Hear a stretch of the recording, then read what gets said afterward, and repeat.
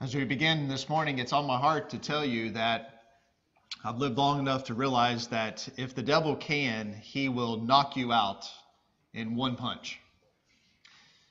But if he can't, and oftentimes that is the case, he will try to grind you down and weary you in the faith. And with everything going on in our world today, I just want to encourage you not to lose heart, to keep faith. Would you pray with me as we begin our study? Father God in heaven, hallowed be your name, and we pray and ask God that we can learn from the scripture we're about to study today, particularly, Father, from these individuals that your Holy Spirit, through the writer Luke, identifies as righteous, godly, people we should emulate. Father, help us to have the courage they did, in spite of circumstances, in spite of the way they might have been treated, marginalized, made to be feeling less important. Help us, Father, to realize that you love us and you do not judge as the world judges, but look at the heart. And Father, we pray that you'll look at our hearts today and you'll see hearts that are full of love. You'll see hearts that are full of compassion and mercy and forgiveness. And you'll see hearts that above all else desire to please our God who made us, to walk in fellowship with you and your Son Jesus and your Holy Spirit, both now and forevermore. In Jesus' name we pray. Amen. Open your Bible to the Gospel of Luke, if you would. This morning's sermon is going to be really an expository sermon of one passage, but we've got several other things we want to look at before we get there. As I began reading the narrative portion, really the historical narrative portion of the Gospel of Luke that begins in verse 5 of chapter 1, I started to notice, the characters that the Bible is introducing us to. And it's emphasizing the kind of people they were. And a word that I have heard for years now to describe who we are is our legacy. And so I want to invite you this morning to consider the question that is on the screen. What kind of a legacy are we leaving? What kind of a legacy are we leaving behind? I'm about to give you a negative example. As I was thinking about an example that I could give as a legacy, I was reading through some of the preacher books and things that I have of illustrations, and I came across this one. Picture a man standing out in the middle of a grassy field, I guess you could call it, a polo shirt on, tucked into his khakis. And as he stands there, he's throwing a metal rod as far in front of him as he can. Now, I'm sure some of you at this point, you think, well, he's describing Rolf McDaniel and Alan Manning on Friday afternoons. But Rolf and Alan are my friends. I wouldn't talk about them that way, would I, Calvin? I just wouldn't do that. No, in fact, I'm talking about a professional golfer whose name was Tommy Bolt. And he was so known for his anger that he was given the nickname Thunderbolt. And he was known for his just loud temper tantrums on the golf course. In fact, later on in life, he even went on to give examples, or I should say advice, on how to have appropriate temper tantrums on the golf course. Like, for example, he said, always throw the golf club ahead of you so you can pick it up on the way to the next hole. Okay. And then if you are a golfer in here, you'll understand this one. He said, never under any circumstance break your driver and your putter in the same round. And then he would go on to tell people, listen, I never threw a golf club that didn't deserve it. Now, you and I can chuckle about something like that, right? We can picture that. But that's this man's legacy. More than his skill on the golf course, more than his efforts and tournaments that he may have won. When people think of this man who passed away in 2008, they think of his temper tantrums, the fierce anger that he had when he played the games. And I think any mama or any grandmama in here would tell you that's not what they want their little boy to grow up to be. A man that's known for his fierce anger and his ability to throw a golf club when things don't go his way. And I use this as an illustration to make this point. It's important to think about the kind of legacy that we are leaving. Is that the kind of legacy that we want to leave? And if we're going to leave a godly legacy, what does that look like? Well, as we begin our study of the Gospel of Luke, we're going to be introduced to several characters. And we're going to be introduced to these people as a means of showing us the kind of heart that God desires. And I hope that's what you can get out of these first few characters that we meet. I hope that you will see in them the kind of person that God wants every single one of us to be. Because the Holy Spirit, through the writer Luke, is going to make value judgments on these people's lives. He's going to say, this is what I want you to observe about their lives. And so, in a real sense, this is a chance for us to do a checkup from the neck up. To look at our own lives and say, does my life reflect the same kind of godly qualities and character that these individuals that Luke is describing reflect? And so recorded in Scripture here by inspiration of the Holy Spirit are these characters that are going to give us a chance to reflect upon our own character. Why don't you read with me? It's a little bit of a lengthy reading, but it's important that we do so as we're looking at the text. Let's read verses 5 through 25 as we're introduced to Zacharias and Elizabeth. In the days of Herod, king of Judea, there was a priest named Zacharias of the division of Abijah, and he had a wife from the daughters of Aaron, and her name was Elizabeth. And they were both righteous in the sight of God, walking blamelessly in all the commandments and requirements of the Lord. But they had no child, because Elizabeth was barren, and they were both advanced in years. Now it happened that while he was performing his priestly service before God in the appointed order of his division, according to the custom of the priestly office, he was chosen by lot to enter the temple of the Lord and to burn incense. And the whole multitude of the people were in prayer outside at the hour of the incense offering. And an angel of the Lord appeared to him, standing to the right of the altar of incense. Zacharias was troubled when he saw the angel, and fear gripped him. But the angel said to him, "Do not be afraid, Zacharias, for your petition has been heard, and your wife Elizabeth will bear you a son, and you will give him the name John.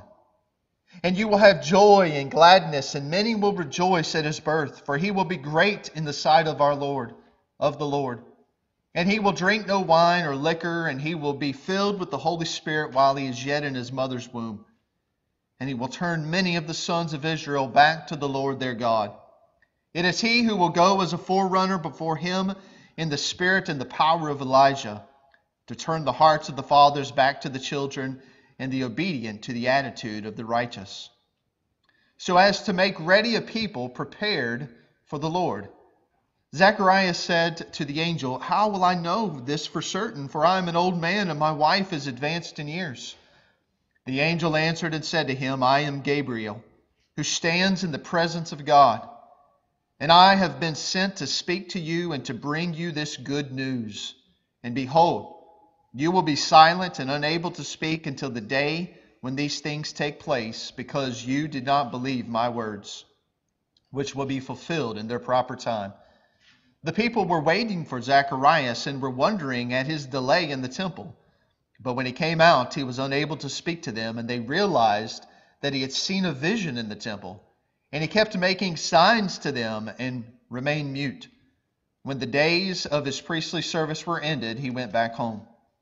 After these days, Elizabeth, his wife, became pregnant, and she kept herself in seclusion for 5 months, saying, "This is the way the Lord has dealt with me in the days when he looked upon me with favor, to take away my disgrace from among men." Before we look at the passage that I want to look at this morning, I want us to just think about what we're told here. We see a real clear example of how Luke is setting out to give us a historical account of the events in the gospel because of the way that we read verse 5. He establishes it in a very finite, very well-known historical period of time. He says it was in the days of Herod, the king of Judea. Now this would have been Herod the Great. In the Bible, we read about two particular Herods, Herod the Great and then Herod Tetrarch, or Herod Antipas. And each one of these men would have been basically a puppet king. And that is to say, they would have ruled and did the bidding of Rome over the region of Judea. And what we read about in Scripture and what history records about these individuals is that they were very, very wicked men. In fact, Herod the Great was very cruel and he was very vindictive. And his son, Herod Antipas, would be ruler of Judea, and he would oversee the crucifixion of Jesus, or would be ruling at the time of the crucifixion of Jesus. You might remember in Matthew's gospel account how Herod the Great was so insecure that when he felt his power threatened, that he ordered the death of the baby boys in and around the region of Bethlehem. And God had actually to warn Joseph and Mary, and they fled to Egypt. And that was the kind of person that he is. What kind of a person does something like that? You know, a very cruel and a very vindictive individual. And yet this story, as Luke presents it, is not about Herod. In fact, Herod's not worthy of our consideration, is he?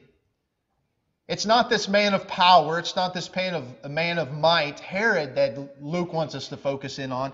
Luke wants us to look at this older couple. Not old, not elderly, but older. Certainly past childbearing years. And in that day and age, even though they may have been and certainly were wonderful people, it would have caused people to look at them and say, what has happened in their life that God would not bless them with children? What has happened that they would not have an heir to their family? Because that was everything for them. You know, having children or not having children was not a choice. It was something that everyone wanted because children were a blessing and children were an inheritance. And yet, we are told that Zacharias and Elizabeth were individuals who were not blessed with a child until Gabriel showed up and told them that in their old age, very much like Sarah, Abraham's wife, in her old age, Elizabeth was going to give birth to a son, and he was going to be something special. In fact, next week, that's exactly who we're going to talk about, is John the Baptist.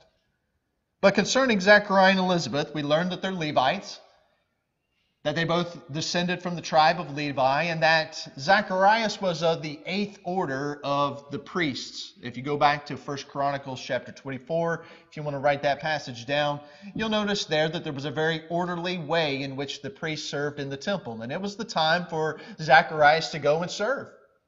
And so what he would have done is he would have went to Jerusalem and he would have served for a period of time. And as it happens, they cast lots, and it was his responsibility to go into the temple and to make the offering. And so when he did this, he encounters this angel, Gabriel. And Gabriel tells them that Elizabeth is going to bear a child. Now, Zacharias, whatever the disposition of his heart was, it was not like Mary, as we will study later. Because Mary will ask a question about what she is told by Gabriel, just like Zacharias, but apparently he had some sort of doubting in his heart. Because the angel punishes him and says, listen, because you have done so, you will be mute until the fulfillment of these things. And then at the end of the reading that I read just a few moments ago, we see that as they go back to their town, Elizabeth becomes pregnant. And it wasn't until 5 months into her pregnancy that she even begins to tell people. And that's where we see Mary come into the picture, who was to give birth to Jesus. But that's for a later sermon. Something I want to mention before we look at the verse that I want to look at is, as I read through this, you see their character and their hardship. You see the character of these individuals, and yet you see that they were without child. In spite of their faithfulness, in spite of their diligence, life was not fair for them. And something that we're going to see throughout the Gospel of Luke, and I hope you are being diligent about your reading, something we're going to see is that our suffering and our hardship is not indicative of God's rejection of us. In fact, it's going to be some of the people that were suffering the most who are going to inherit the kingdom, that are going to listen to Jesus and become His followers.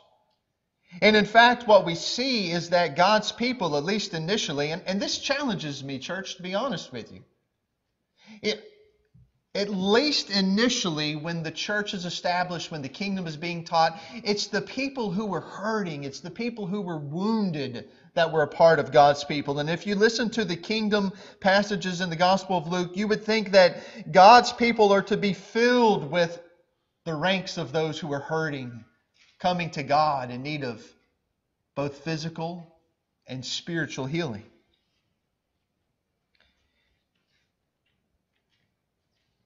And maybe the reason that sometimes we don't see that in the church today is related to the second thing that I want to make a point here.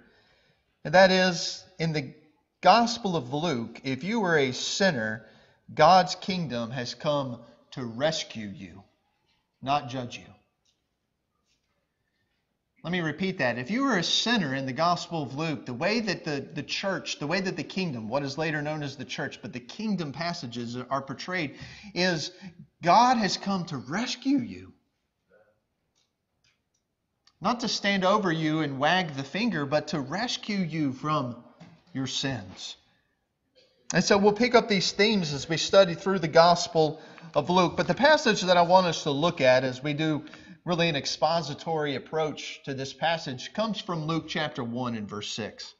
And so look at Luke chapter 1 and verse 6, because when you study your Bible and as you're reading through your Gospel of Luke, one of the things that you need to pay attention to is when the Holy Spirit, through the inspired writer, makes a value judgment.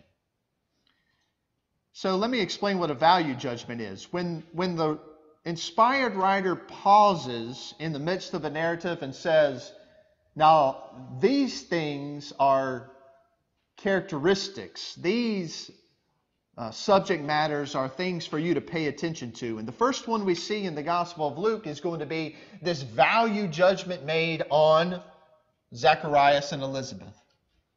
And it's found in chapter 1 and verse 6. So let's read it again out loud here. The Bible says they were both righteous in the sight of God, walking blamelessly in all the commandments and the requirements of the Lord. And so if we break this verse down, I really see it breaking down easily into 3 points, which is good because some preacher said every good sermon has at least 3 points. And so the first point that we want to look at there is where it says they were both righteous before God. I want us to focus in on this word righteous for just a moment. What is righteousness? What does it mean to be righteous? You know, the Bible lists many examples of individuals that the Scriptures tell us were righteous individuals before God. We could think about Job in Job chapter 1 and verse 1, and it says that he was right and just in the eyes of God. Or when I was reading in my Bible through my Bible reading recently, the story Bible reading plan that we're doing, and I came to Noah, it says that Noah was one who was righteous in the eyes of God, and therefore he found favor or grace in the eyes of the Lord. But I had Vince read Genesis chapter 15 and those verses 5 and 6 because Abraham is particularly important for us to focus on. And I want to go back to Genesis chapter 15 and verse 6 for just a moment. Because in Genesis chapter 15 and verse 6, it's going to talk about 2 ways that we need to understand righteousness. Here's what it says again from the New American Standard. And he, that is Abraham, believed in the Lord, and it was counted to him as righteousness. And so what I want you to think about is the twofold approach to our understanding of righteousness that we get from Abraham. Number 1, Abraham did what was right. Number 2, Abraham was counted as righteous before God. And so I think I even put it in the sermon snippet there to draw a little picture. If that helps you to remember it, I think it's important to do whatever we can to remember this, because if you think about an arrow on a swivel, right? So picture a stick, and there's a swivel right in the middle of that, and there's an arrow sign attached to it. And that arrow sign can point only 2 ways. It can point horizontally and vertically, and that's it. Horizontally and vertically. When we see the word righteousness appear, picture a screen behind that swivel, that sign there, and when the word righteousness appears in Scripture, what is it talking about? Is it talking about our own individual efforts, or is it talking about what God does to declare us as righteous? So if it's pointing horizontally when we approach a character in Scripture, then it's talking about our own actions which account for our righteousness. If it's pointing vertically in the Scriptures, we're talking about God's actions that account for our righteousness. And the reason Genesis 15 and verse 6 is quoted so many times in the New Testament, the reason it's important for you to memorize it and know it is because we see both there. Notice it again. And he believed Abraham. He did what God told him to do. He believed. And the Lord credited it as righteousness, counted him as righteous. Now, when we go back to Luke chapter 1 and verse 6, which way is the arrow pointing? If you want to know what aspect of righteousness is being identified here, which way is the arrow pointing? Is it not pointing at Zacharias and Elizabeth? And so the value judgment here is based upon what they did in order to be right in the eyes of God. And so this attribute of people who are walking faithfully with God, who are included as being righteous or said to be righteous, is going to be a theme that gets picked up throughout the Gospel of Luke. It's going to be said of their son, John the Baptist. It's going to be said of Simeon in the temple. And it's all going to point towards the kind of people that will inherit the kingdom of God. Because the kingdom of God is going to be all about calling sinners to become righteous. And that's going to involve both parts of the process. There are things that we must do in order to be called righteous. And there's another part of righteousness in which God must declare us righteous, because we cannot merit it or earn it on our own. But if we go on to the next thing that we see here regarding Zechariah and Elizabeth, it says that not only were they righteous, but it says that they were walking blamelessly. Walking blamelessly in the sight of God. What does it mean to have a blameless walk? What does that mean? Well, the word walking, when we see it in the Scriptures, is akin to our English word for lifestyle. It's descriptive of the overall lifestyle of that individual. For example, I might say of an individual, he's an outdoorsman. Or I might say he's a family man. Does that mean that he's always outdoors because he's an outdoorsman? Or does that mean that he doesn't have a job and the only thing he focuses in on is his family because he's a family man? No. You understand those things in our vernacular as indicating the lifestyle of that individual. An outdoorsman is someone who tends to enjoy doing the things that people typically do outdoors. And a family man is someone who typically enjoys spending his time around his family. I happen to be both, by the way. I really like outdoor things, and I really like to spend time with my wonderful family. And so when we think about this word walking, it's talking about the lifestyle of that individual, the genuine demeanor of their life. So we're talking about a blameless lifestyle. And it's really not hard for any of us who live in the real world to, if we think about it, to pick up on what Luke is trying to emphasize about Zacharias and Elizabeth's life. None of us would see that and say that they are blameless in the sense that they are perfect, that they have done no wrong. Only when all things are considered regarding their character, we would see that they are above reproach. Like in speaking of an elder. No one, when we are looking for elders, is looking for a perfect man. But we are looking for someone who's walking a blameless life, where you couldn't point to that person and say, the way that he lives his life really speaks in such a way that he should not be an elder. Or if you are familiar with the job place of the workplace, speaking of someone as an upstanding or outstanding employee. They're not a perfect employee, because no employee is, but their demeanor is one that says they are blameless when all things are considered. But here's the point that I want to make between righteousness and walking blameless. In order to make a value judgment, there has to be something that they're compared against. And when we think about Zacharias and Elizabeth, okay, they're righteous. They are walking blamelessly before their God. What is it that the Scriptures tell us in verse 6 that they are compared against? What is the measuring stick? Well, look at it one more time. Luke chapter 1 and verse 6 says, "They were both righteous in the sight of God, walking blamelessly in all the commandments and requirements of the Lord." So right there at the end, they are measured against their ability to walk in the requirements of the Lord. All the commandments and requirements of the Lord. And so we get two things that we are introduced to here at the end of verse 6. One is simply called the commandments, and the other one is called the requirements or the statutes. Some translations will translate that word. And I want you to think about a line and a bucket.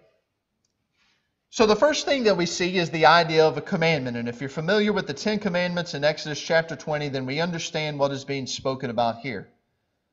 But when we think about a commandment, we should think about a line in the sand. So picture, if you would, a line that's drawn in the sand. And that commandment represents a line. And that line is not to be crossed, using that proverbial illustration. Now go back to the idea of righteousness.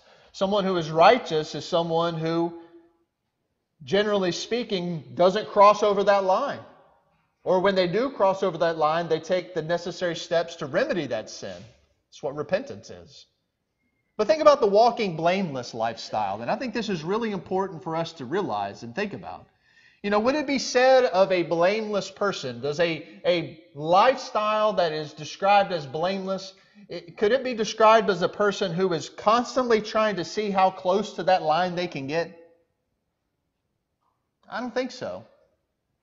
I think a blameless lifestyle is someone that recognizes that there is a commandment there and constantly is focusing their life to try to stay away from that line because they know to cross that line is sin. But the other description that we have here is a righteous requirement that they were given. The righteous requirement of the law. And this expression is maybe a little harder for us to understand. But instead of thinking about a line in the sand with this point, I want us to think about a bucket that needs to be filled. So picture a line in the sand, first of all, and then second of all, picture a bucket. And that bucket needs to be completely full in order for the requirement to be met. If I said, fill the bucket to one of my children, and they came back and that bucket was half full, I would say, you didn't do what I asked you to do. Well, I put water in the bucket. That's not what I said. I said, fill the bucket. And fill means to the top. And so when we think about that term, the statutes or the righteous requirement, there's an expectation that God has of us that the bucket be full. And this is where we start to realize the need for Jesus, right? Because how many of us can say, I never crossed the line? How many of us would say, my bucket is always full? Many of us realize there are times in our life where we have crossed the line. Many of us realize that even on our best days, our bucket is not completely full of righteousness. And the space between the righteousness in our bucket and the top of the bucket to be included as full is what the Bible calls grace. That vertical arrow pointing up, right? Where God gives us what we lack. And how does He do that? Well, He does that because of Jesus. Because of what Jesus did for us. That's how God can look at Mike and say his bucket's full, and the devil can say, nuh-uh. And God can say, well, not full of his own goodness. He's doing the best he can. But where he's lacking, I have given him grace through my Son, Jesus. And so when it says this of Zacharias and Elizabeth, that they were walking blamelessly in all the commandments and statutes of the Lord, it means that they were doing the best that they could to not cross that line. They were doing the best that they could to do their part in filling up the bucket, while, like all of the other people of faith throughout history, trusting in God to do what they lack. I want to deviate for just a second right here at this point because, quite frankly, I believe we struggle with this. This is a point of emphasis in this sermon because I think that many Christians struggle with understanding this idea of righteousness and blamelessness.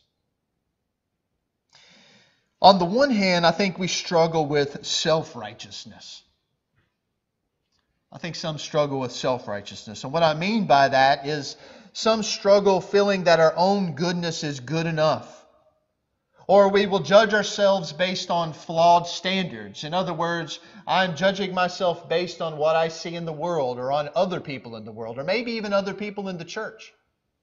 You realize that none of us know our own measure of righteousness is never in Scripture described as compared to other people. What was the standard of righteousness that Zacharias and Elizabeth were given here in this passage? Wasn't it the commandments and the statutes that God had given?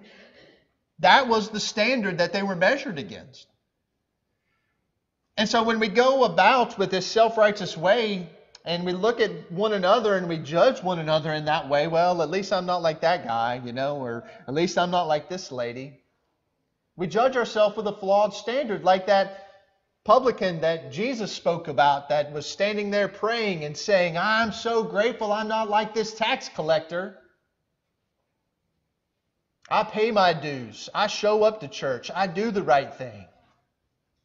Meanwhile, the tax collector standing back there beating his chest and going, God forgive me, I'm a sinner. And Jesus tells us specifically that it was the tax collector that went away righteous. And so we struggle sometimes with this idea of self-righteousness. And when we do that, we distort the meaning of grace. Because if I can make my bucket be full, if my lifestyle is such that I've never crossed the line, then I don't need grace, do I? And when we live in a self-righteous way, we live in a way that, quite frankly, indicates we don't need Jesus. And it produces within us a self-righteous attitude. But on the other hand, we struggle with this when we diminish the importance of our own efforts. And I really need to emphasize this point because we live in a day and time in which people want to diminish that last part of verse 6, the commandments and the righteous requirements of the Lord. They want to say those things aren't as important anymore because we live under a system of grace and not under a system of law. But the point that is being made here is the horizontal aspect of righteousness. That it is our responsibility as much as we can to do everything that we can to be righteous in God's eyes. Knowing that we're going to fail, and when we lack, there is grace for people who are trying. And that's the kind of people that Zacharias and Elizabeth were. And when we diminish our own efforts, or when we diminish how important our own efforts are, sometimes we fail to forgive ourselves. We fail to accept forgiveness. We fail to offer forgiveness to other people. Or we may lower the standards. God's commands and His righteous requirements may be up here, but because we diminish our own efforts, we lower the standard. Or we make grace this blanket for our sin, like the people in Romans 6 were. Shall we continue in sin so that grace may increase? Grace does not give us a blanket order to just sin as often as we want because there's this unending bucket of grace. Grace is for those that are trying the best they can to be righteous in all of the statutes and the commandments of the Lord, like Zacharias and Elizabeth were. And so that brings me down to my one big application. We said we're going to look at one big application each sermon, and here's the one from this sermon. As Christians, going back to the top here, as Christians, we need to forge a legacy that's built on righteousness.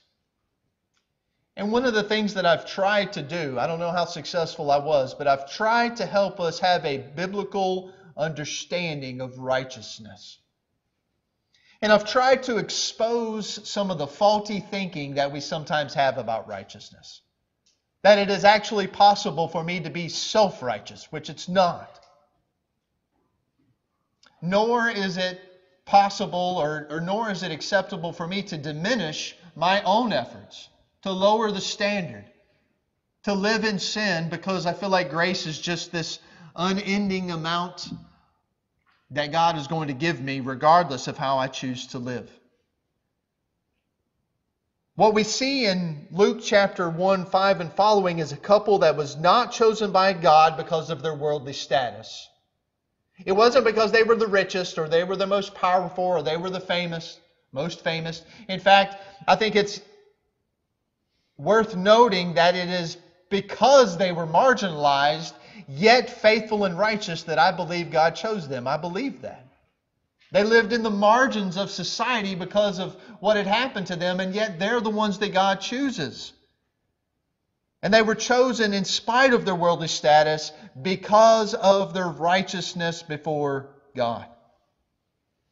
And so I want to throw two scriptures out there as we close. One comes from 1 John chapter 2, 3 and 4. And we have to tell ourselves the truth about this business of righteousness. John tells us in 1 John chapter 2, by this we know that we have come to know Him, if we keep His commandments. Same word as in Luke 1 and verse 6. The one who says, I have come to know Him and does not keep His commandments is a liar, and the truth is not in him. And so when we are asking ourselves, what is our responsibility in this process of becoming righteous? It is to know and keep the commandments of the Lord. And that's why we emphasize studying the Bible. That's why it's important to listen to the sermon and to come to church and to study our Bibles, because you're not going to know what you don't know. And we must know these things so that we can do our part, knowing that God is going to do His part. But there's a passage later on in the Gospel of Luke that I want to lastly look at, and it comes from Luke chapter 12, 54 and 57. Jesus is saying to the people there, to the crowds, when you see a cloud rising in the west, immediately you say a shower is coming. And so it turns out so. And when you see a south wind blowing, you say it will be a hot day, and it turns out that way. You hypocrites! You know how to analyze the appearance of the earth and the sky, but why do you not analyze this present time? And why do you not even on your own initiative judge what is righteous? Same word as in Luke chapter 1, verse 6. Why don't you judge what is right? Boy, Jesus doesn't mince any words, does He? You know, in essence, Jesus tells us there, look, you know how to tell the weather, but you're telling me you can't tell the difference between righteousness and wickedness? He says, judge for yourselves on your own initiative. Take the initiative to know what is right and then go be right. So we're given this example of Zacharias and Elizabeth. These righteous individuals, humble servants of the Lord that God is going to work through. And next week we're going to be looking at their son, John the Baptist, who gives us another great example in Scriptures of someone to look to. As we close out this sermon, though, I'd like to ask you to bow your head in prayer with me. Father in heaven, You alone are perfectly holy and full of righteousness.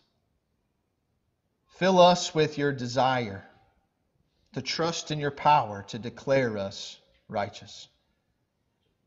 And leave no room in our hearts to declare ourselves good. Father, forgive us for being judges with evil motives at times. Help us to honor those with humble and obedient hearts, just as You do. Let the world see in us not a righteousness that is derived from worldly measures of goodness, but a people fully trusting in the cross of Jesus Christ. In Jesus' name we pray. Amen.